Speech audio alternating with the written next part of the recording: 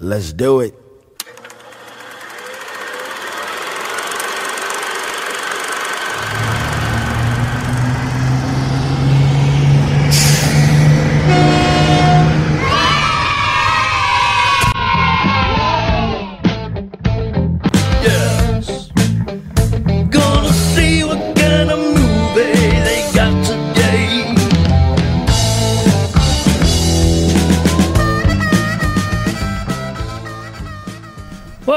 What's going on, everybody? Welcome back to another episode of the one and only Short Bus Cinema. I'm one of your hosts, Rick, and with me as always is my good friend, my pal, my companion, also big fan of Trick or Treat, Mr. Johnny Krug. What's up, man? What is up? I'm glad to be back, man.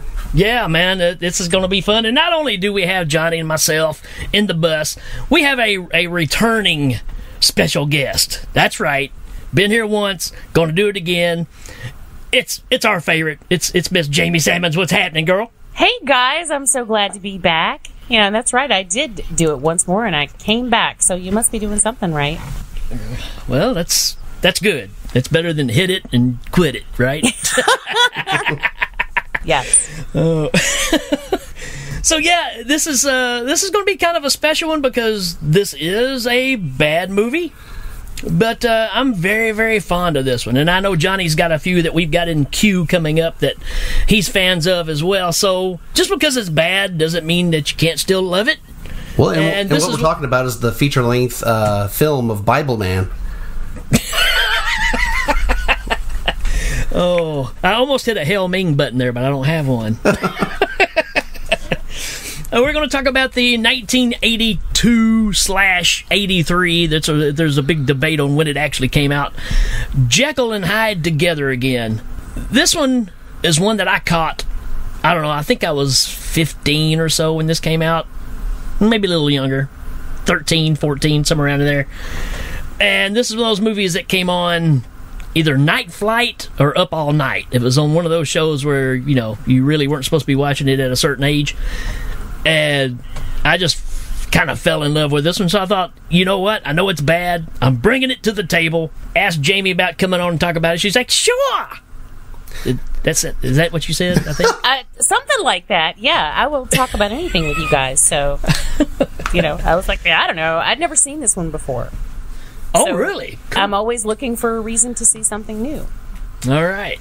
So, if you're following along and you want to check this thing out, it is on YouTube, I believe, in pieces. But it is Jekyll and Hyde together again, and it's got a guy named Mark Blankfield in it. I discovered him before this movie. I just didn't put it together. It was the same guy. But there was a TV show. Jamie, you probably really remember this one because we're right there at that same age group. You had Saturday Night Live on NBC, and then ABC did a show called Fridays. Yeah. So that's where this guy came from. He was one of the main actors on Fridays. The skit came about. He did a pharmacist. He was a pharmacist, and he was too busy taking the drugs that he wouldn't wait on people. So that's where the idea for this kind of spawned from, and they took that and then took the idea of a Jekyll and Hyde kind of thing and ran with it.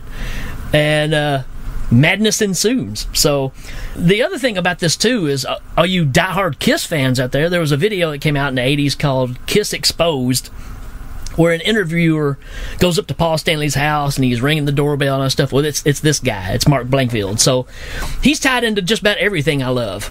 I feel like I've seen him the whole time. I was thinking he looked familiar, and I was trying to place him. He has a little bit of a... you know what I knew him from? Was Robin Hood Men in Tights. I was going to bring that up next. That might be it. Oh, did he play the blind guy? Yeah, Blinken. That's it. Okay. Yep. Yeah, all right, then that's it. That's exactly it. Thank you, Johnny. So he's one of those guys you've seen and you just didn't really, put it together. That's where you saw him at. But, again, Fridays. Johnny, I don't know if you've ever seen Fridays or not, but you can dig up some of the episodes, and it's straight up like Saturday Night Live type show. But that's where you get... it had some really good high moments. No pun intended. That's where you get the guy that played Kramer on Seinfeld. that's where he got his start too. Yeah, that's right. And I want to say, did Andy Kaufman do a stint on that before he went to Saturday Night Live? Yes. Yeah, he did, and it's one of those things where it blew up, and they were doing a scene, and they got in a big fight on the set during the recording, and ties into so many things of me being a kid, especially with the Fridays thing, and then this movie. And I'm going to quit yakking about it. If you want to discover some of this stuff, you can go check it out yourself. So there's a lot I'm holding back talking about because of just my giddiness over this goofy movie. It's right up there. It's right up there with Party Animal with me, man. If you put Party Animal and this movie back to back, I'm a happy camper. They do kind of go together, I guess. They do big time. So, all right, folks. So what we're gonna do? We're gonna take a little short break, and we're gonna come right back at you.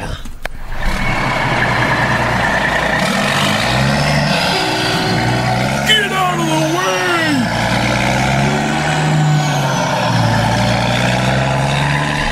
New movie reviews all the time. See if these films age just like a fine wine.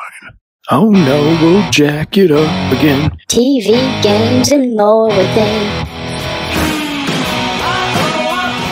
Rotten Tomatoes and IMDb are all the rage, but we'll lock those critics up in one cage. The Jacked Up Review Show, every Wednesday evening on Spotify, Podbean, Anchor, and other available podcast apps. Back with Jekyll and Hyde together again from 1982. The IMDb score for this is a 6.3, which is actually super high. It's pretty awesome. Wow.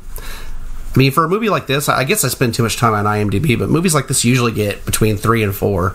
This movie is directed by Jerry Belson, who it looks like he wrote a lot for Tracy Ullman, but the only thing I can see that he directed besides this was a movie called Surrender with Sally Field and Michael Caine, and I think Steve Guttenberg too. Michael Caine. And the writers of this movie, there were 4 of them if you exclude Robert Louis Stevenson, and it looked like they just did a lot of like sitcom work and stuff like that. Nothing really super major stood out. The cast: Mark Blinkfield, Bess Armstrong, Krista Erickson, Tim Thomerson, and Michael McGuire. Tim Thomerson, man. Doll Man himself. Doll Man in lingerie. He's also Burdette in Rhinestone with Stallone and Dolly Parton. Oh, yeah. Tyler Burdette. I was just thinking about Trancers. Trancers as well, that's right. So he did a lot of Full Moon stuff. Full Moon, yeah. He was in Near Dark. Oh, that's right, yeah. The dad, yeah. He's one of those guys, again, that I grew up seeing his stand-up and stuff, and then he broke off into the movies. So, are we ready to dive into this one? Oh, yeah. It's the only movie I've ever seen where the credits come up and they get snorted. It spells out Jekyll and Hyde together again on the screen, then it shrinks down to like a line, and then you see a nose come through with a dollar bill, and it snorts up the credits. And that pretty much sets the tone for the entire movie. It really does. We go to what we would call the first opening scene, and we're at a hospital called Our Lady of Pain and Suffering. So I did like that. This movie is a weird mixture of kind of like airplane, trying to be airplane type humor, and then you get this crazy physical humor, which is very, very Jim Carrey. I didn't mean for that to rhyme. Very, very Jim Carrey. I'll put a beat behind you. This dude has to be Jim Carrey's dad, because it's almost like he ripped off half these scenes and used them in his own career-shattering movies. Ace Ventura 2. So what's going on is our hero, which is our doctor that we're talking about here, Dr. Jekyll. Dr. Jekyll. He's doing brain surgery. And while this is going on, you got a weird set of students that over here just watching him perform this task. He's got a nurse beside him who's on her face mask. She's actually got some lipstick drawn on, and her cleavage is showing, which is... Who is it, Johnny? Cassandra Peterson. That's right. Elvira herself. While the surgery's going on, we've got this old guy, Hubert Howes, and supposed to be the richest, oldest man on the planet, I guess, and he's wanting to have the first ever complete body transplant. So he's wanting everything replaced, which is kind of confusing, guys. I don't know what y'all think of when you think of full transplant. I mean, are we talking just organs? Because, he gets the guy to come in a little bit to offer some jewels. Well, he doesn't have a butt, though, either. He's got to have both the testicles, too. Right. Are we just replacing everything except the brain? I guess that's what we're going for. I guess that's the total transplant. Yeah, I guess they're just doing like a complete engine overhaul, just pulling everything out and putting it all back in. But at what point does it become not you anymore? Right. Yeah. I guess that's why you keep the brain, I guess, and use it from that standpoint. You're still who you are mentally, but everything else has changed. I mean, we saw body parts. We know how that ends. To kind of set the mood, I've got this first sample here of the movie where the guy that is basically in charge of the hospital is kissing up to Herbert Hughes, and it kind of goes like this. Very impressive, Dr. Carew. I'm glad you approve, sir. Dr. Jekyll is the finest surgeon we've ever had here at Our Lady of Pain and Suffering. It's only fitting that he should perform the world's first total transplant on you, the world's richest man, Hubert Howes. Have I told you how proud we all are here at Our Lady to be performing this operation? Several times. You're a kiss-ass, aren't you? Yes, sir. I like that. I like that. So this dude's old decrepit. I mean, he's just laying there in the bed, got all these tubes and wires hooked up to him. While this is going on, he's actually got a video screen up there, and he's watching Dr. Jekyll perform this surgery, right? So he's, being impressed. And then Dr. Jekyll starts doing this thing where he's showing, like, if you control the brain, you can control the body from doing everything. So he does the thing where the hand raises up, and it's giving peace signs and all this weird stuff, shooting the bird. And then he announces that he's giving up surgery. He's no longer going to do it. And, of course, that throws the old guy into a panic. That gives us this bite. I intend to devote every waking moment to research.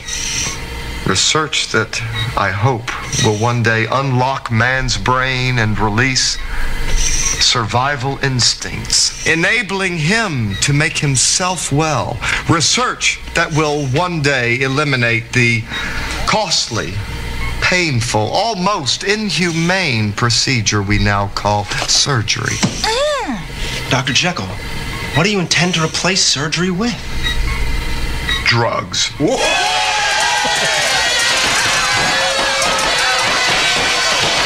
So there you go. I mean, you can hear right there, we're going for this almost airplane / hot shots type humor, which is what I like least about this movie. It's this stuff I don't care for. Do you not like spoofs on the whole, or is it just in this film you don't like it? Well, I like Zucker Brothers. Okay. But everybody else that's trying to be Zucker Brothers, to me, it falls a little flat, Oh, I agree. I agree. When I started watching this, I was like, oh, okay, because you immediately get the idea. Right. Immediately that it's a spoof. I was like, okay, I love a good spoof. Yeah. This wasn't one of those. Exactly. Well, you're right. I mean, that's the thing about this movie, because it's never about the written script that is funny. It's the off-the-cuff things this guy does when he's in character is what makes it wonderful, because obviously he's just ad-libbing it. Yeah. So well, maybe he thought the script wasn't funny either. So well, I'll give you we'll talk about it at the end of this, because there's a follow-up movie to this, and I'll talk about it for a second. This is at the point of we're just setting up the story, right? So it's that thing of tying in, substituting, surgery with drugs. So he's going to go back to, to working on coming up with cure-alls with just making some drugs. And at this point, the old man, Herbert Howes, threatens the hospital manager, says he's going to, kill him in front of his family and burn him at the stake and bury him under a garage. I mean, he just makes a big list of threats of what he's going to do to this guy if he doesn't get Dr. Jekyll to perform the surgery on him. And again, none of this really matters. No. It really doesn't. It really doesn't at all. But what you do find out is the manager chases after Dr. Jekyll in an elevator and tries to talk him into performing the surgery. Just one more surgery. Now, I don't know if you guys saw this or not, but this is Mark Blankfield doing what he does. He's always pulling up his pants, like up to his belly button, and then he puts his hands in his pocket and pulls his pants back down. You know what? Did y'all that's notice funny. that? I noticed he had some weird mannerisms, and it was all in that area, but I didn't notice that's what he was doing. He'd keep pulling up his pants, and he'd put his hands in his pocket and pull it right back down where it was. And he'll just keep doing that. No, I never noticed that. Yeah, and so it's all these little quirks that he's throwing in there that shows you, this guy's a meticulous kind of guy, but then he's kind of unhinged at the same time. Go back and just zip through there and look for this stuff, because it's quite funny when you start watching it, because you can tell he's trying to pull attention to it, but not steal the scene either. But anyways, I'm excited to watch that, because he's kind of this movie has a lot going on all at the same time, but he always has something, like a lot going on, the way he talks and stuff. It's kind of like Groucho Marx when he did his work. Dude, very Groucho Marx. Then we find out that Dr. Jekyll is engaged to the manager's daughter. And you get to see a weird little scene here where I guess it's critical care. So they got all the old people put away.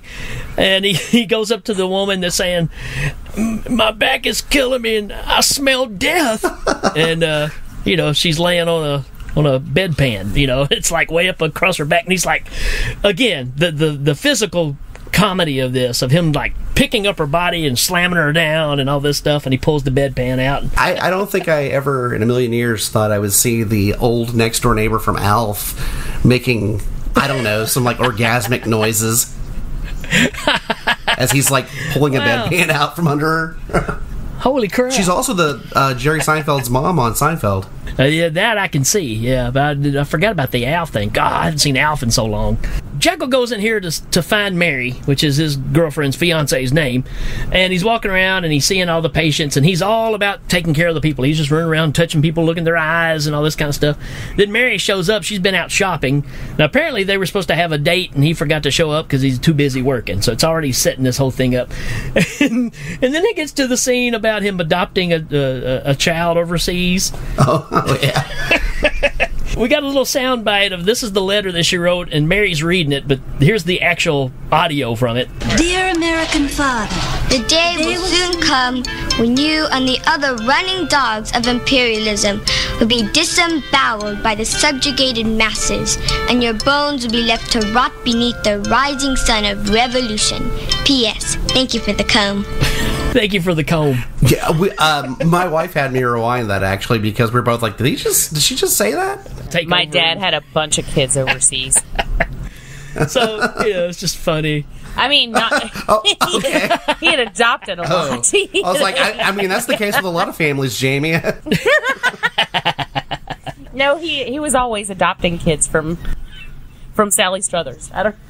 Or Bonnie Franklin when. At this point, they walk outside together, and this is where you meet Newt. Now, this is Tim Thomerson, and he's a plastic surgeon, and he's always talking about the recent work he's done. He's always messing with his face and messing with his hair and all this kind of stuff. And he's kind of hitting on, how attractive Mary is, and Jekyll is pretty much aloof to all this, right? He's not sexually driven at all. It's all about work. After this, it cuts to Dr. Jekyll in his lab, and he's making up all these different versions and of the new drug, right?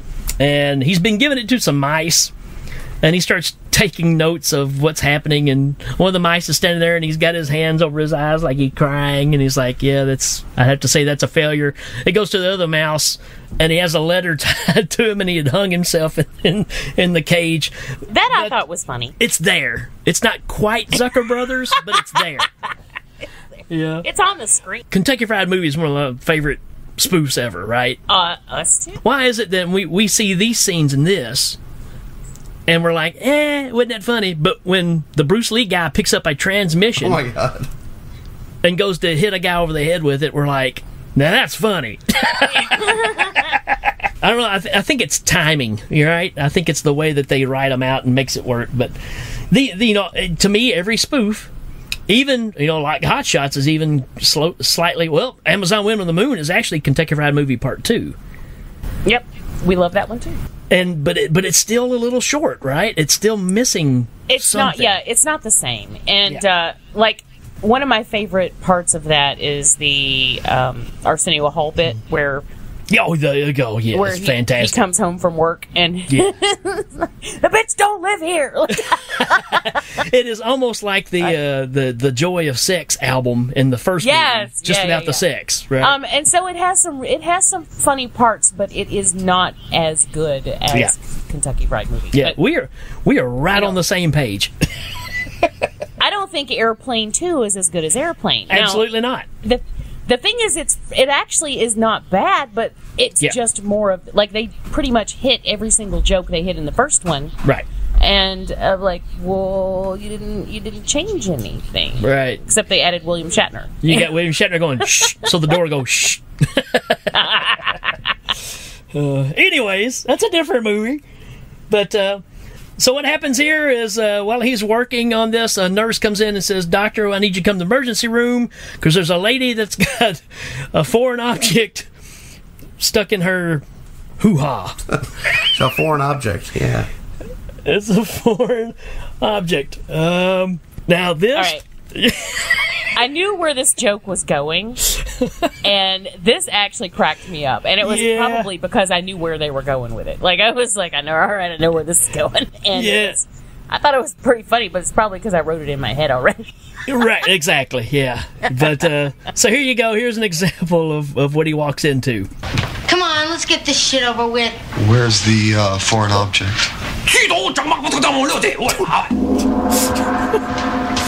Oh, man.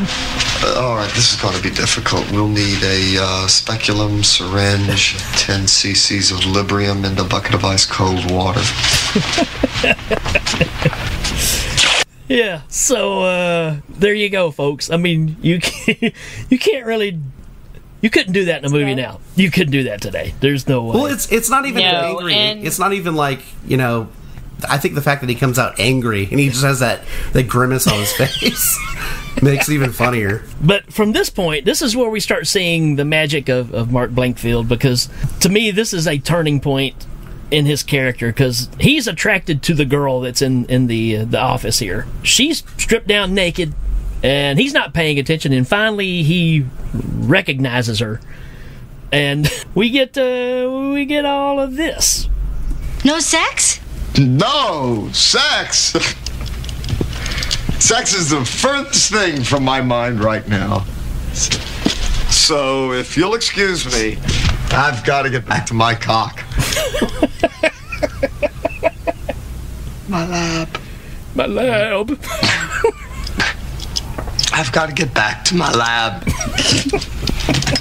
Wait, what's your name, nice doctor? Jekyll. Dr. Daniel. Dr. Daniel Jekyll.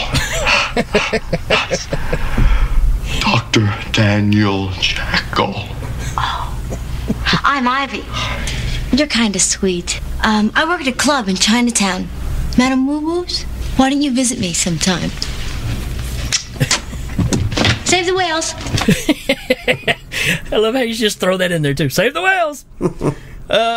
So what's happened here is, like I said, she's totally naked. He ends up with a bucket that he's thrown the cold water on the foreign object to break him loose like you would some dogs.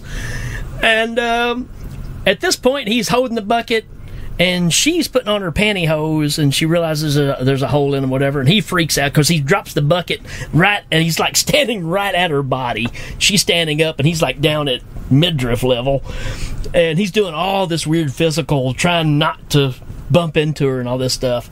Again, the physical humor of this is what sells this. It's near impossible to even sell this thing to you on these clips without you actually seeing them.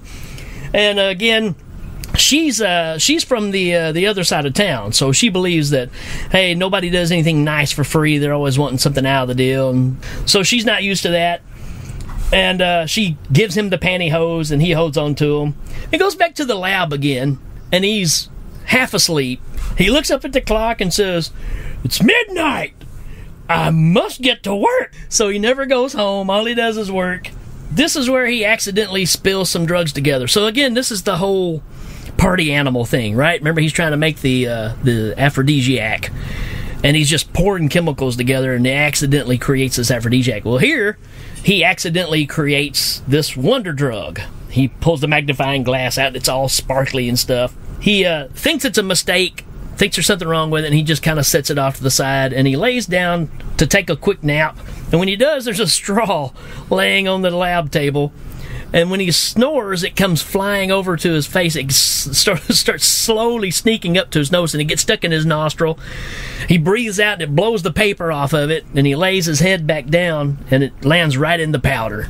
And he snorts the stuff, and we get the first transformation. The best way to describe what he turns into is, remember on Saturday Night Live when Steve Martin and Dan Aykroyd did Two Wild and Crazy Guys, right? They were big swingers.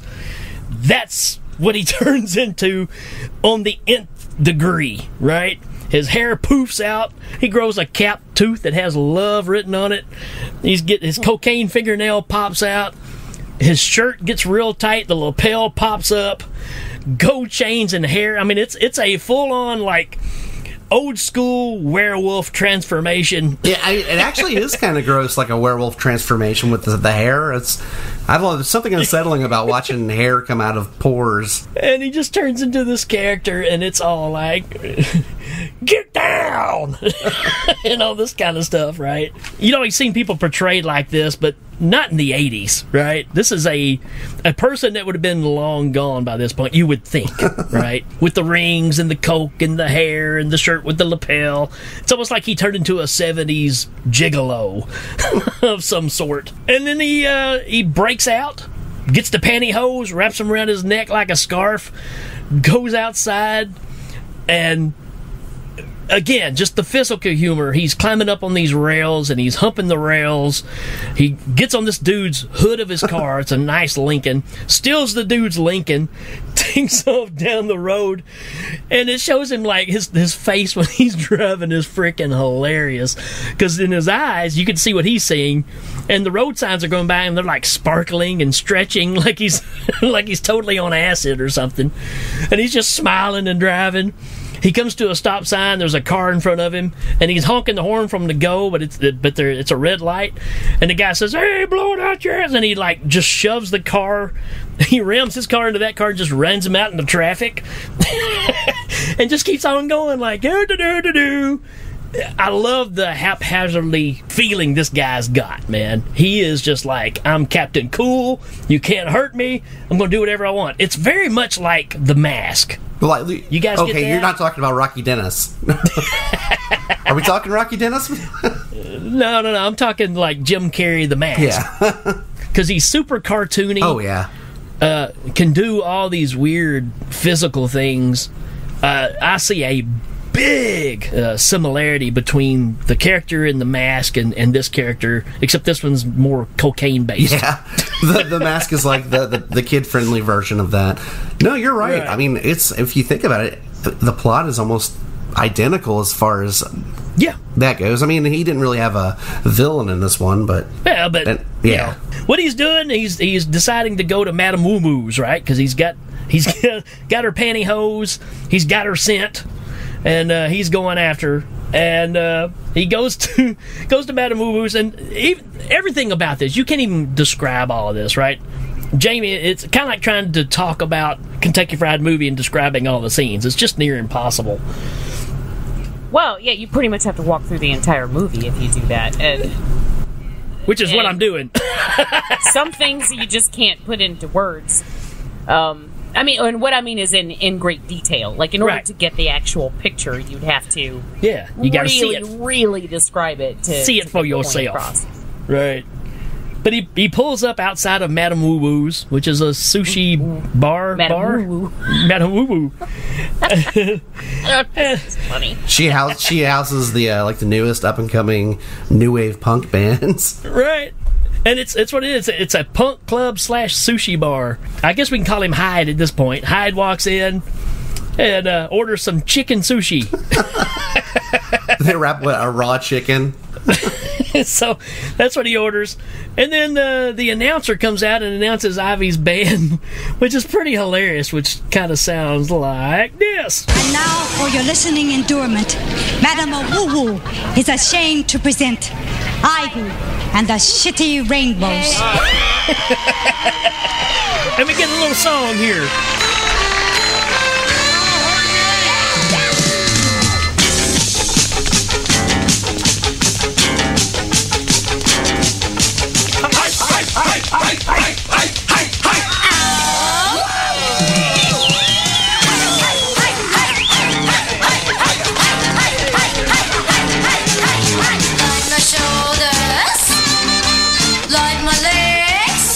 So yeah, you got Ivy singing in this band. She comes out pre-Lady Gaga, I guess. And she's got this outfit. It's got like Christmas lights on it, and she's lighting up certain areas of her body, and that's what she's singing about, you know. So just sexual innuendos. But I love the announcer because you can tell she does not want to be there. She may be Madame Woo Woo, I don't know.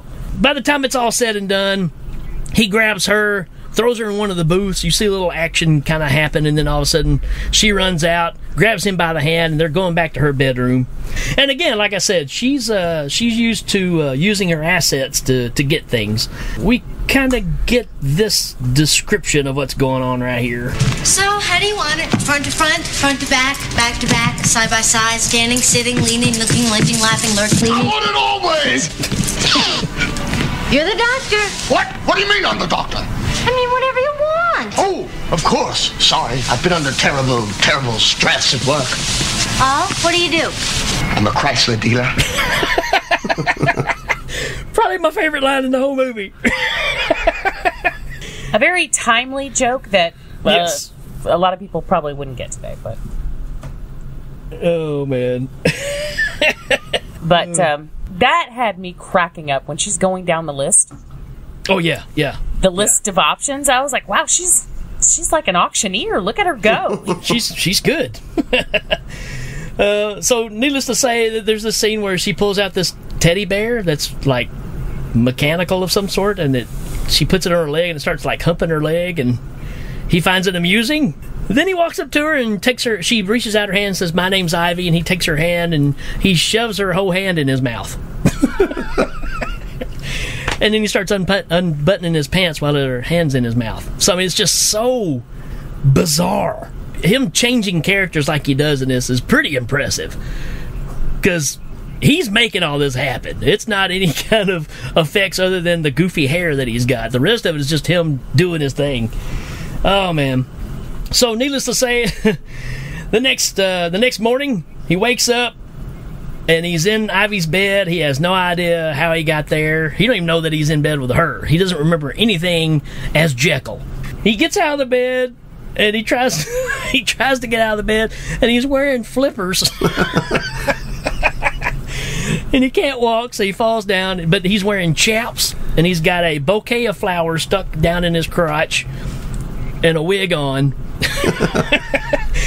And he walks over to the table, and there's a stack of receipts where he's gone out and spent thousands of dollars on just stuff. Round ice cubes and Nazi uniforms. It's just insane, man. And then he kind of says this. How far into the muck of my beast ancestors have I descended?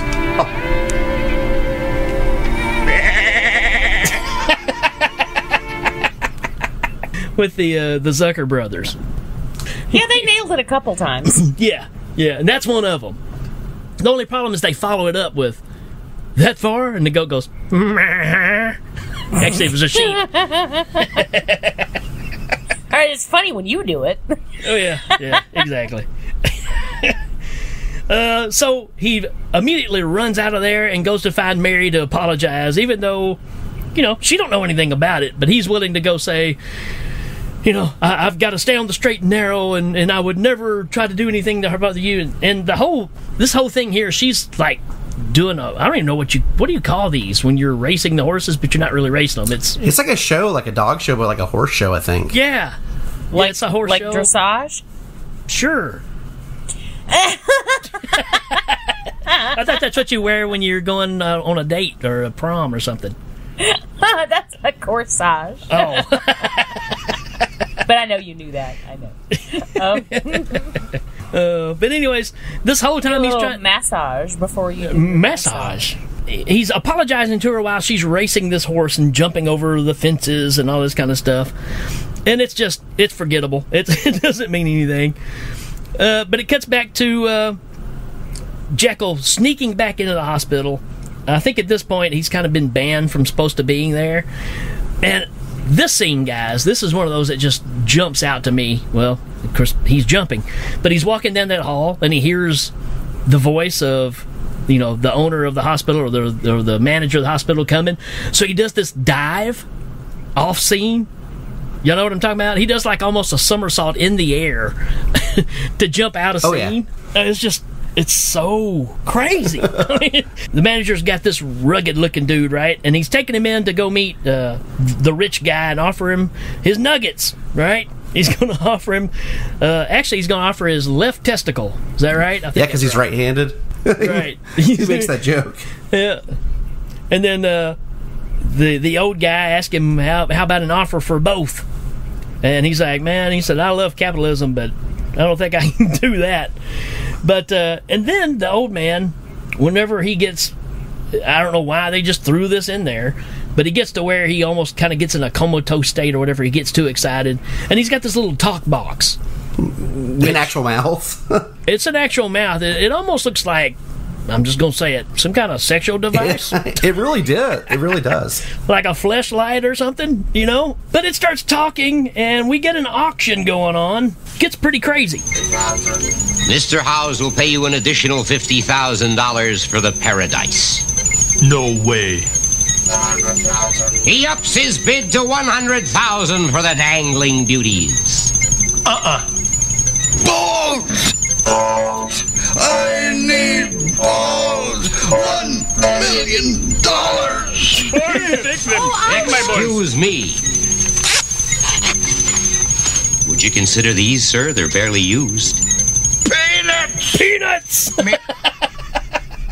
Guy, well, in the background too, there's like a woman, a Saudi prince looking dude back there. Yeah, no, and there's when even a woman goes, "Oh, I'd offer." Yeah. But after this, it goes to Jekyll back in his lab, and he's going to throw the drugs away, right? Because it's the right thing to do, and he can't do it. He's hooked on the drugs. This is where Hyde starts kind of sneaking in and taking over at times, right? So here he is. I love it when he says he has to weigh the drugs just to see how much it is, because you gotta keep the data on all this information, right? It'd just be wrong to just throw it away. And he kind of goes into this little spiel. I'll just weigh it first to see how much I'm actually throwing out. That's important. Important scientific data. Official weight? A lot. I'm acting like a 2-year-old baby. Why throw it away? I worked hard to come up with this stuff. I should save it for future experiments. Future experiments, that's it. I'll save it. Not all of it. Just a little tiny bit. Maybe, all of it. Not that I would ever take any effort again myself. Nope, I'll get rid of it. Who needs it? Not me. I've got self-control. And then right after that, he snorts another big line of it. And this is the scene where you see the transformation. I put a little clip of this out there on Facebook and stuff where he changes again. He does a backflip and all this stuff. And he changes. And then the dude that had his testicles cut off is coming out in the hallway, and he's walking real slow. And he just... Dr. Jekyll, or Mr. Hyde, comes down through the hallway, and he's skipping like a little girl. And he just knees him. Hey, watch it, buddy. So you get that, and then you gotta love this, right? When he walks outside and there's a nun there, and he just pulls down his pants and moons her real fast. And he just runs. He steals an ambulance, goes to find Ivy. She's at the grocery store.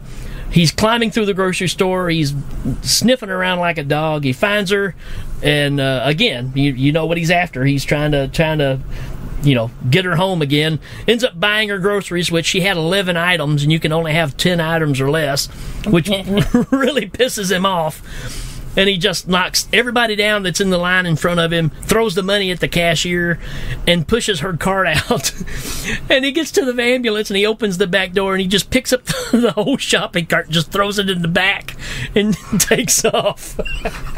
I got 4 pages of notes on this. Well, I think the next day is the surgery day, right? But this is when he wakes up the next morning again, and there's two sets of feet in the bed with him that they're at his head. And he touches one with some dude and goes, "Hey, man, stop." So this is where he goes to Mary's house again to apologize, and he climbs up on her balcony. Actually, he's at the dad's balcony, and he falls down to hers. And he goes in there, and he's decided that he wants his woman. So he's going to try to make it up to her by having sex with her, which is all she's been wanting for a long time, and he's just never interested. Well, they play the romantic music. This is a very Kentucky Fried Movie type scene, right? Where he's pulling off his clothes, she's pulling off hers, he's playing the music, he's got the wine. He comes over there, they get in the bed, he turns the lights off, and then instantly... Big Jim Slade! He lights a cigarette, yeah. He's like, "That was incredible." She's like, didn't we forget something? And when all that's going on, the dad busts in and says this. "So, I did hear my daughter being ravished down here." No, you didn't. Jekyll, you're low, you're disgusting. You defy my orders at the hospital and then come here right under my own roof to deflower my most precious possession. But, sir, I've decided to perform the operation. You have? Fuck your brains out, kids. Dude, I feel like that actor that played the dad in this, well, I thought he was like chewing up the scenery too, like the main guy. Oh yeah, without a doubt, yeah, and that's why he was hired. Because you remember the scene where he gets the laugh. Oh, when he's on the floor. And he just keeps laughing, and even when they go in the other room and you hear the door open up, he's still out there laughing, And this movie's quite a bit ahead of those movies. It's 3 or 4 years ahead of the Hot Shot movies. Almost a decade, right? Probably older than that. Yeah. Yeah, it was. I'm sorry. I was thinking the Naked Gun movies. Oh, okay. So another example of where it works and where it doesn't work. What do you think on those? Jamie? Yeah. On the Naked Gun movies? Yeah. Oh, I love all those. So again, how is that funny? And then everybody. And you know what? Part of that is Leslie Nielsen. It's hard to beat him, even though there are spoofs that he's in that just are funny. Toward the end, he kept doing all of them. Yeah, he would just do anything. But it's Zucker Brothers, man. He's hilarious. Yeah, it's the combination of the Zucker Brothers and Leslie Nielsen, without a doubt. Well, you know what? I think another example just like that, and I said the same thing when I watched it, because we're actually about to, the next like in it that comes out, we're talking about Full Moon High. Oh, yeah. And there are so many things in that movie that could have been so funny. Right. If the Zuckers had done it. Right. I don't like it, just. And I love Larry Cohen, I do, but. Yep. Spoofing is not his thing. I totally agree. There's a charm to it, to that movie. It's kind of like this one. There's a charm to it, but to me, the slapstick kind of humor that they're going for with the Zucker type humor is not what makes this movie any fun at all. It's the little snippets of him just going off that makes this thing work. It's kind of like you were saying. That's to the actors' credit, not exactly. Even just, the filmmakers. And bringing up the Leslie Nielsen stuff. I mean, come on, you put him and Linda Blair together and Repossessed, and you're like, yeah, this is not good. And it's such a shame, because I was excited to see that because of him. Me too. I even forced myself to like it, and then later found out that it wasn't worth liking. Later, I found out that I had lied to myself. You're right. I did it too. Don't feel bad. I lied to myself too. So we're getting to the meat and potatoes now of this thing. I'll try to hurry up. But he decided to do the surgery. It's surgery day. And what happens is during the middle of the surgery, he starts changing automatically. He no longer has to take the drug. It just starts happening. he's trying to hold it together, and there's some very funny physical things happening here where he's trying to change. They're like, Dr. Jekyll, you okay? Yes, I'm fine. And he's all like shaking and all this kind of stuff. His hair pops out of one little strand of hair pops up, real crazy looking. And then he's asking for the scalpel. And this is where the nurse, with the boobs hanging out, goes to get the scalpel and try to find it and bring it back to him. And his hand accidentally hits her shirt and it reveals one of her breasts. And it is straight up liar right here. Remember when Jim Carrey's in the elevator with the girl, and it's exactly the same Dude, thing. I didn't even think about that. That's funny. It really is. It's identical. Sounds like this. Nothing? Yes. Kazongas, baby!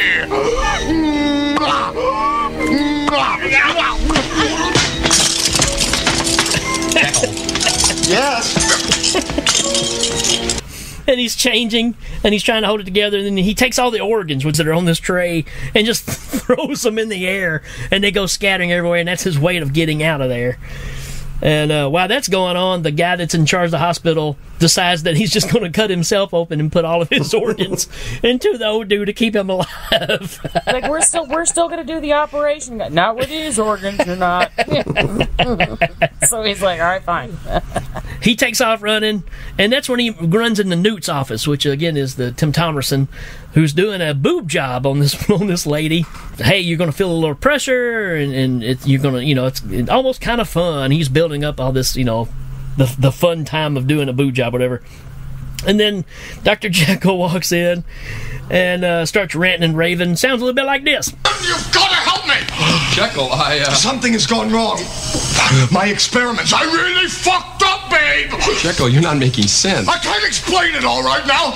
All I can tell you is that something unexpected and horrible is happening to me. I change into another person, an animal, and I can't help it. I've got to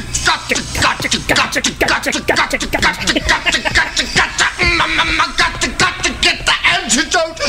I just left the man in surgery. You've got to help me get the drugs to counteract this immediately. Counteract what? This.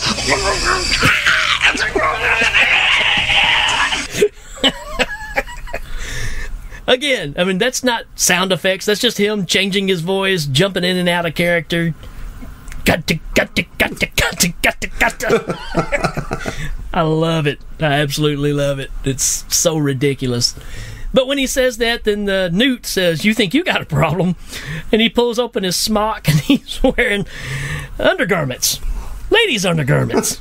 Lacy. Lacy. Again, just adding to the craziness of this thing. So Jekyll jumps out the window, and they forget all about this woman they're giving the boob job to, and they've over-injected. I don't even know how to... The best way I can describe it is like if you're in a marching band and you're carrying the bass drum. Or if you've ever seen the Goodyear blimp, like the shape and everything. Again, it's crazy, corny, sex-driven, teenage humor here. But he's like, "Oh, I'm so sorry. We can reduce." She's like, "Oh, no, you're not touching these." So she's proud of him, right? This is where he goes back to his lab again. Oh my gosh! And this is where the nurse comes in. It's got the note for him to go to London, and it's the lady from it's Lynn Shay, every movie under the sun from Insidious, Nightmare on Elm Street, like Dead End, Detroit Rock City. I mean, she's in everything. And I love this scene too. So it sounds like this. Dr. Jekyll? Yes, I am Dr. Jekyll. It's a telegram for you, sir. Telegram?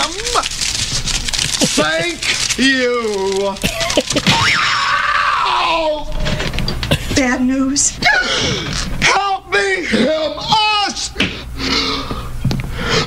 I'm a drug-crazed beast with a giant erection that won't go away no matter how many times I do it. You're a nurse. What can you give me for it?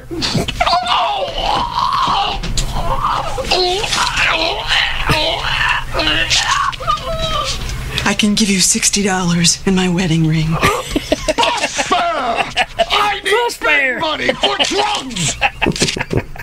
So he takes the money that she's got, takes the note. He's going to find Ivy because he's going to impress her again with, hey, look, I got to go to London and, get this money, and that's going to buy more drugs. And so he steals a car from this woman who's sitting in the car, and he takes her head and shoves her up through the sunroof and shuts the sunroof on her, so she's like a siren going, and cars are pulling over out of the way because they think it's like an emergency vehicle coming through. It's just stupid, but I just love it. It's so terrible. Anyways, he finds Ivy at the arcade, and of course it just gets kind of out of hand here. He's trying his best to impress her and stuff, but he ends up saying, hey, she gets in a driving game console, right? She's in this thing, and he starts shaking it, and it, like, blows up. I don't know if it just knocks her unconscious or what, but he takes off, goes to the airport, jumps on top of a plane, rides the top of the plane to London. Ivy's pissed off. She goes to catch a train, rides a train to London. But at the award show, you got Newt there, you got Mary there, and they're sitting there, and this is the Putz Puller Prize. That's the name of the award that you get. And they announce, ladies and gentlemen, the Queen. And it's a dude. Thanks, everyone, for showing up. They're expecting Jekyll to be there, but they don't get Jekyll, they get Hyde. And they bring out this other guy to accept the award because Jekyll's not there. And we get this little nugget of greatness, too. I know my good friend, Dr. Jekyll, would like you people to know that this vial of his powder, the last trace of his work, which was found in his lab, will be donated to the Putz Puller Institute for further study.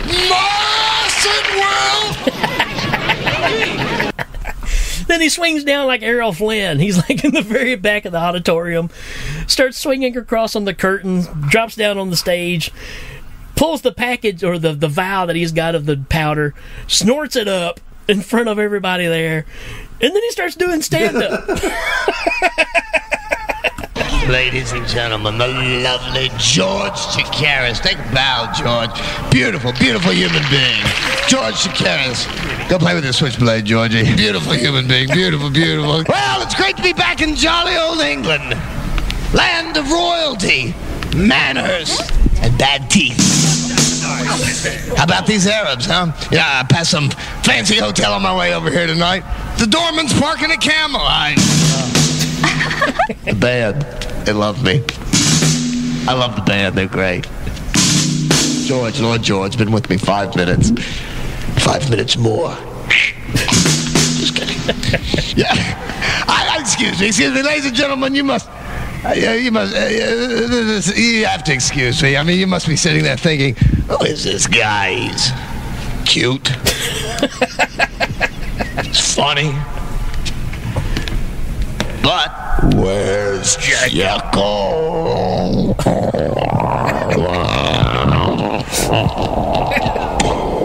Well, Jekyll's not going to make it tonight. He took a powder.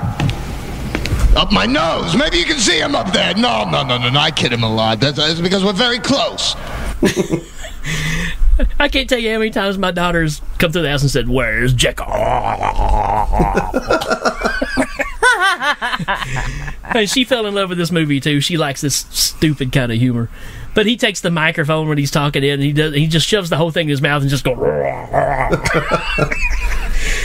I mean, again, ad-libbed without a doubt, because he's even stumbling over his own words. He's cute. That's what I love about it, man. So, and then out of this, he just does a musical number. He's got backup singers and everything. Yeah, why not? The stage goes dark, spotlights come on, the song starts, and it's a catchy little song. Stay in your seats, the show's just begun. And when I please, oh, you miss out the fun. He's mean and he's dirty. They say I'm a threat, but he's got an act that you never forget. I've got nothing to hide. I don't know how to tell you. I've got nothing to hide. I've got nothing to hide. And of course, while this is going on, he's removing clothing. Like right? he's got the tearaway pants. He's starting to strip down. He pulls his pants up instead of pulling them down. He pulls them like from the ankles and rips them up to the sides so he can hold those out and start spinning around. And then eventually he just breaks away the pants, like you said, and he starts flashing everybody in the crowd, humping the air. Everybody's getting upset. Oh man. And then out of nowhere, it changes. It turns into a black and white, almost trying to return to the original, Dr. Jekyll and Mr. Hyde movie. It's black and white. And he runs out, and remember, he still don't have clothes on, but he's got this long black cape now. And he runs out in front of this horse and carriage, right in front of the horse, and he just lifts, he flashes the horse. He keeps running. And at this point, you got all your main characters chasing him, and they chase him up to a rooftop. And he ends up falling off the roof. You think like he's been shot, and he falls to the ground. And he comes back to modern times. And at this point, the two girls realize who he is. Ivy saying, well, this is my guy. He's the crazy lunatic guy that just won't leave me alone. And then, Mary is saying, well, this is my fiance, and he's real well reserved and all this stuff. And what they really want is right opposite. Ivy wants the nice guy that is not a sex fiend, and Mary just wants to be ravaged. And so they end up working out a deal where they're going to I'm talking about wife swapping. So they work out this deal where they think they can make all this work out to everybody's benefit. And the best part about that is right after that, when they leave the scene, you got the guy that was the queen, and then Newt, who we've, like I said, was wearing the lingerie earlier. You get this conversation. Would you like to come up to the palace and see the royal scepter? Your Majesty. So there you go. We end the movie with a gay joke. I have talked way too much about this movie. You said it was going to happen. Yeah. Obviously, I pointed out there's a ton of flaws in it, no doubt about it. But I say for the most part of it, you need to go and just check out where Mark Blankfield's on stage just doing his thing, and you're going to go, hey, wait a minute. I've kind of seen this before, but it was a different guy dressed as the Grinch. Hey, one thing we didn't mention about the movie was the final scene of Robert Louis Stevenson's grave. his corpse flipping over in the grave. Oh, yeah. Oh, good call, Johnny, because that actually made me laugh out loud. Well, as soon as we saw the grave and then it starts to go down, I was like, he's going to be spinning in his grave. And then he was, and then that made me laugh. You know what I noticed, though, is that the jokes that made me laugh are the ones that I predicted. Yeah. You knew where it was going, right? But the times when I was like, oh, I hope they do this, and they went another way, I didn't think it was funny. But when they went the way that I expected them to, then it was funny to me. And it may be that thing too because of just how old it is now. But we've seen so many kind of spoofs now that you do kind of predict where you want it to go, and it does it, and you just kind of go, eh. That's kind of how it was with all the scary movies. Because I really just didn't think they were funny. But it's that thing. If it would have came out back in this time period, I probably would have thought it was funny, right? Well, to me, those movies are funnier than, like, Disaster Movie and Date Movie and all of those that were just. They don't even like, those guys don't even know how to spoof properly. It's not even a spoof. It's basically just pop culture reference after pop culture reference after pop culture reference. Like, that's all they're doing for no reason. Well, and it dates their movie too. Yes, absolutely. Like, you cannot go back and watch that movie 20 years later if you're a kid and have any idea what's going on. Yeah. Like, or why it's supposed to. Well, and they have like Nicole Richie jokes and stuff in there, and I know people my age that still don't know who she is. Well, yeah, I mean, to be honest, you had to kind of really pay attention to what was going on at the time to even know who she was. So, and even then, people might know the name but have no idea what she looked like because they never watched the show. And so, oh well, it's not funny. But the one thing I liked that the Wayans did when they were doing the this scary movie is, I did note this about them, is I think that they did a really good job of weaving in the references to the various horror films. Right. And one thing that I really liked was, and this is a simple thing, but they would change the hairstyles of the actresses to go with whatever movie they were supposed to be doing at like whatever movie they were lampooning at the time, but they made it work in an actual narrative, you know. So they weren't just like throwing. Now they're obviously they were throwing stuff at you here and there, but they did their best to make it work within the story, rather than just pelting you relentlessly with non sequiturs. Right.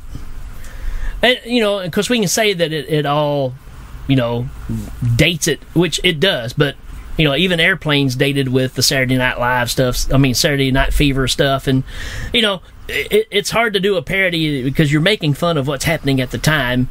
Some of it will still fly, some of it won't, And that's always the trick. It's weird that, it's funny we're bringing up Repossessed again, but, it was kind of one of those, doing what the scary movies was trying to do as well, and trying to tie all these horror references into it, thinking it was some new keen idea.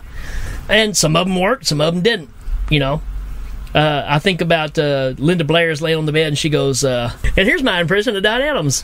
Hey, 99, where's the chief? And he goes, do not get smart with me, right? Yeah. Okay, see, I think it's funny because I get it. But right, exactly. Like somebody who has no idea what that is, right, would not think that was funny at all. Right over your head. I got a good example of that too, because my daughter liked watching Futurama and all these shows that came on, I guess, Comedy Network at the time, and she had just recently seen the 70s version of Invasion of the Body Snatchers, okay. which absolutely floored her. This is when she was, I don't know, 16, 17. She was just blown away by Invasion of the Body Snatchers. And that ending, the ending that mortified all of us. And she was watching Futurama, and there was a scene where they're dressed up like robots, and they're in this robot society, and they're trying not to give themselves away. And a robot looks at them and points and goes, "Ah!" at them. And she said, if I would not have seen that movie 2 days ago, I would have no idea what they're making fun of right there. And I was like, there you go.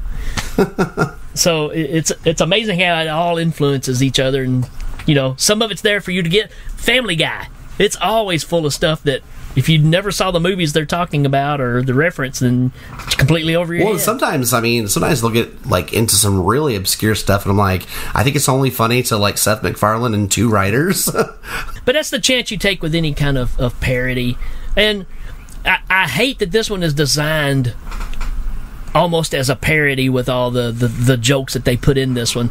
Like I said, some of them work, some of them don't. But to me, this movie is all about the physical stuff that Mark is pulling off. And it's because I grew up watching Fridays, and I remembered the craziness of him on there as well. I think Shout Factory put out like the DVDs of Friday. It's like the best of Fridays. So, yeah, Johnny, I'll try to send you a link where you can check out some of those, because it was really good. First time I saw the Plasmatics. Oh, that's cool. Was on that. So they had music on there too. Yeah, it was like Saturday Night Live. It was just a ABC version of it, with some skits that were actually funnier. I mean, I think if they would have lasted a few more years when everybody left the original group of Saturday Night Live, Fridays would have been much bigger. But yeah, it's got some great stuff in it, and you can see where they built characters off of what they created on Fridays and carried it on. And this is obviously a side project of coming off of that show.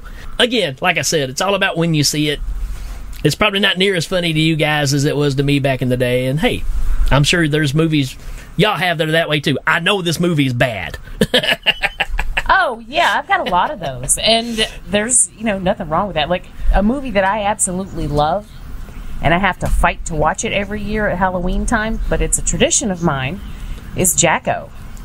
I love the hell out of that movie, and it's bad. We just did Jacko not too long ago. Yeah. Oh man, I missed that one. I got to hear it. But and then Brian's gonna be all mad. I'm gonna make him watch it because it'll be fresh in my brain. But yeah, I adore that movie. It is one of my favorites. And like, you know, people are like, oh, what's your guilty pleasure? It is not a guilty pleasure. It's a pleasure. I don't feel guilty about anything that I enjoy. So I just like it. And it's terrible. Sure. I mean, you guys just did it, so you know it's terrible. It's pretty bad. There are complete bits in there where the kid will just flat forget his lines. Oh yeah. And you're like, oh, so this is the take you're going with. Oh, okay, well, we'll just leave that in there. We don't need to edit that out. I think, if I'm not mistaken, I think the kid actor in that is the director's son. Right. And yeah, so, yeah, like, that's right. man, there were so many times where I was thinking, man, if he wasn't, you know, his son, they might have gotten a decent kid out of that. Hey, no, it's true. Was that one of those James Best productions too? Oh yeah. And it's the other movie we did too, Death Mask. Same director. Oh man. Hey, Waffle Boy. Oh man. Did he get John Carradine for Death Mask? No. He is some old guy in the, but I don't think it's Carradine. What do we do first, Johnny? Okay, I was going to say good lessons from bad movies. Good lessons from bad movies. Don't invent your own drugs. That'd probably be a good one. I don't know, man. It was pretty much the same as meth. It looked like he just had a professional meth lab. Did you get anything, Jamie? Well, I would say, I guess this doesn't directly apply to me, but I would say don't sign up for a testicle transplant unless you make sure the floor is really clean. For me, I learned our good lesson from this is straws are not only dangerous to sea turtles, but also to doctors asleep next to a big pile of drugs. What about any upgrades? Well, how would you upgrade the movie? I'd take away a lot of the I'd take away a lot of the Zucker brother wannabe humor and do more of just straight up physical stuff, which to me is the selling point of this thing. I would agree with that. I just think I would, you know what, maybe pull in the Zuckers. Like, if this is the kind of movie that they wanted, I would pull in people who know how to do it. Right. Well, I think that's all three of us said kind of the same thing, because mine is that I wrote the visual gags are great, but maybe a second pass at the script, like dialogue. Yeah. Yeah, I mean, it's just they came up with a reason to let him chew up the scenery. I mean, that's basically what you can chalk this down to. But it works, man. It's kind of like building an entire TV show, The Incredible Hulk, just so you can see Lou Ferrigno for 5 minutes of it, right? That's kind of the equivalent of this movie. It's only worth seeing the good things, right? On the other hand, there's people that like this kind of cheap shot humor too. I mean, what was the movies we covered on Cinema Beef that were the horror kind of rip-offs? It was the Transylvania 65000. Which Saturday the 14th. It's fantastic. That one actually works pretty good. No, it wasn't Saturday the 14th. It was one that had the tall man. Transylvania Twist. Transylvania Twist. To me, this has got that kind of humor in it. It's like, I see what you did there, but it really wasn't as funny as it could have been. It's kind of like what Jamie was saying earlier. Should be funny, but it just fell a little flat. I think Transylvania 65000, actually, and Transylvania Twist, those are both pretty good examples, because I think both of those films, while I do like a lot about them, they could have been so much better. Oh, yeah. Yeah. And this is, I think I would say pretty much the same thing about this. Yep. There are some things that I really like. There are a couple things that made me laugh out loud, and you know, it was, and I'm really glad that I saw it. Like, I don't regret seeing it at all. But the main thought that was on my mind the whole time is this could have been better. Oh, yeah, definitely. I didn't get any what were they thinking, because to me, I felt like all this stuff was either pretty well thought out or, I don't know. The movie's about taking cocaine and becoming a beast. That's what they were thinking. Exactly, yeah. That's pretty much it. Sex, drugs, and rock and roll. It's all rolled up into this movie. Oh, you were talking about who he reminded you of, like during the transformation or whatever. Yeah. He kept reminding me of Chevy Chase in Modern Problems, where he's Modern like, Problems. I like it. Exactly. Yep. Yep.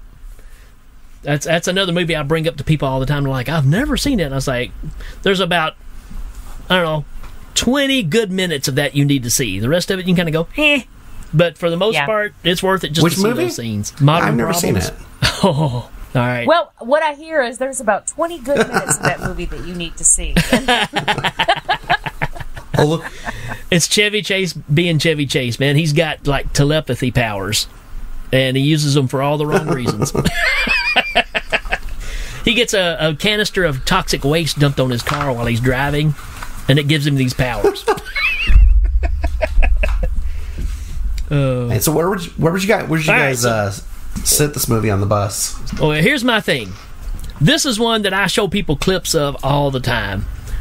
I know it's a bad movie, but for me, and I know this probably won't be where you guys put it, but I'm gonna put it in the very front seat as a movie that I would definitely let people. I say you need to check it out just to say that you did, and just see this guy's physical humor. What about you, Jamie? I think I would probably put it somewhere in the middle. Yeah. Because I'd say it like lands pretty half and half for me. And it's definitely not a bad, like, it's not so bad I want to, like, kick it out the emergency door or anything, But I also don't want to have to look at it every time I look in the rearview mirror. So I would put it, like, midway back. And I think, honestly, I'd put this right behind I would say first seat back. Like I liked a lot about it, but, and I think there are a lot of things like you said, I would probably show people. Just the scene alone with the breast augmentation is pretty awesome. Any movie where you moon a nun and then you flash a horse, you got to give it some kind of credit. All right, folks, with that being said, I'm going to shut up for a minute. We're going to take a short break, and we'll be right back.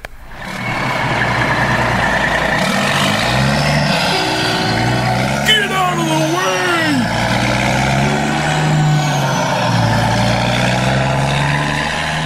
Hey, did you guys ever notice that podcasts talk about the same movies over and over again?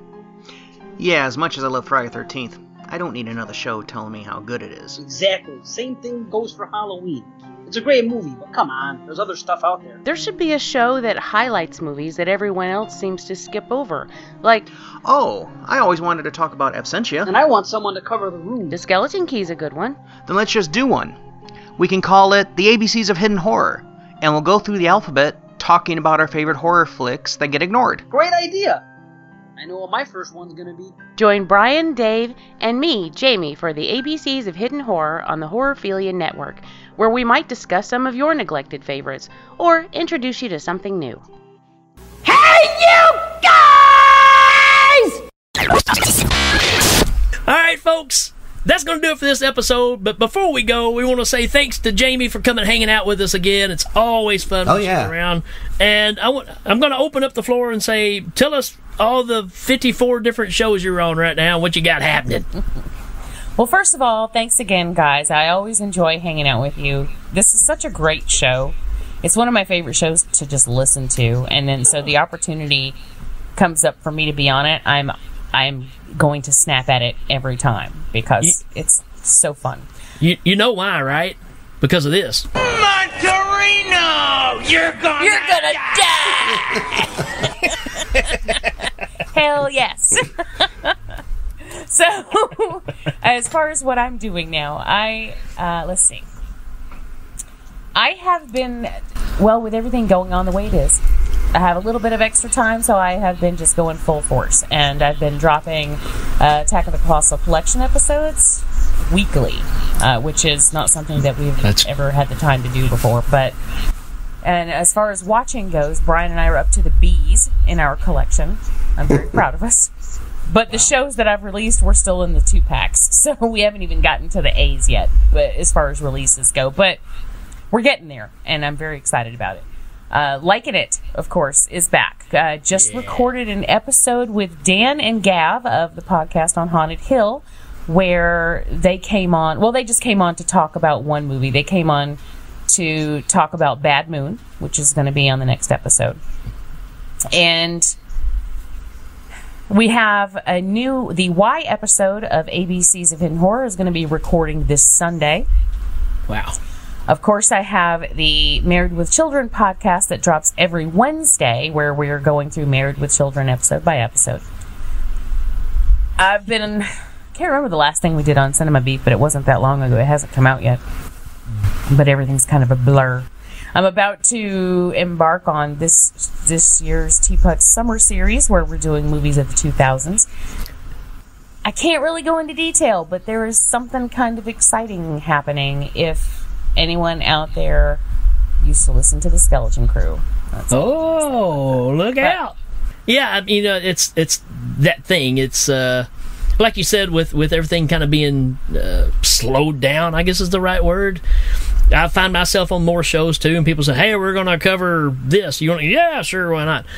So it opens it up to where you got more time to do some fun things like this. But it's so easy to burn yourself out too. So don't do that. Yeah, it is. It is a thing that can happen, and I've done it before. Like back in the day when I used to do. When I was just like a mad woman. Well, that was before I was married, so I had a whole kinds of time on my hands. But it was just insanity. The amount I was just constantly podcasting.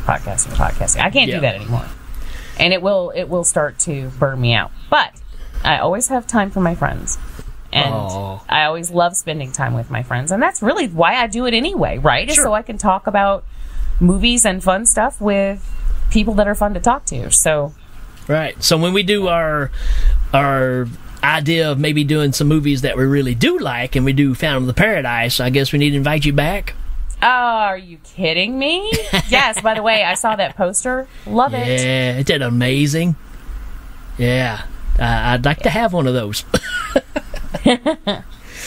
Oh, well, glad you were here. It's always fun to have you. I mean, we've been chums for a while, and I don't know. This is always fun. I appreciate you saying how much you like the show, and it's a good show, because Johnny and I are just kind of winging it.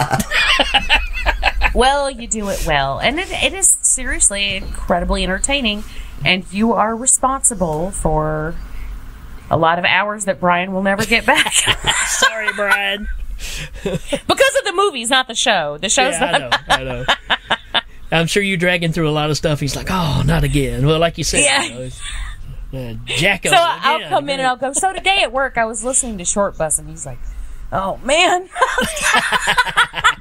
Just like, what are you gonna make me watch now? Not Miami Connection. Oh, well, folks, that's all that we've got here. And again, if you're looking for all the shows that Jamie's on, she's on Horrorphilia Network, she's on the Legion podcast, she's just out there. So just type in her name, you'll find her. She's everywhere. But I believe that's it for us. Johnny, you got anything else, man? Well, fine. It was fun as always. It's fun as always. Would you like to go upstairs and see the Royal Scepter? Folks, we're out of here. Adios. Bye.